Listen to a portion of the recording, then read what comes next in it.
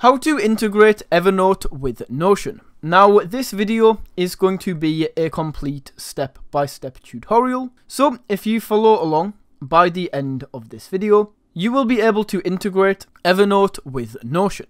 Okay, so to do this, you first of all want to load up Notion right here. And once Notion has loaded up, we just need to come over to this menu on the left hand side and click into Settings and Members. That is going to take you over to this screen right here. So to actually go ahead and add this integration, just click on My Connections on this left hand side. From here, this is going to show you all of the connections you already have. And on top of this, if we go down below, it is also going to show you all of the new connections you can add.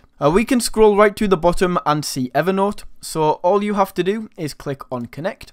Go ahead and sign in with your Evernote account right here, just like that. And then it says Authorize Notion to access your account. You can choose how long you would like to do this for, and click authorize, and just like this we can now choose which files or which notes we would like to import.